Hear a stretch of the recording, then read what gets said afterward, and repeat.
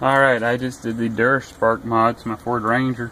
Right here, got the coil came with it.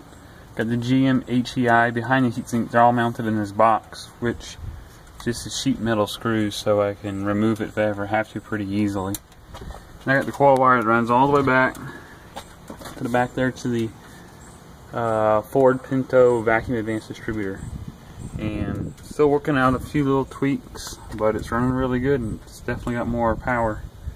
While I was at it, I got rid of, there's a big old nest of wires over here, and ran all the way across, big old nest of wires, just in some conduit. And then for the power for the control box, I routed it in that conduit across the back. It goes behind my master cylinder, and it actually plugs in down to a one of the computer harness wires down there. So while I was at it, I took out all the old emission stuff that wasn't working or being used, and the computer came out inside the passenger side of the truck, and I took out the computer harness because it just wasn't being used. Makes it a lot cleaner inside, and it runs really good too.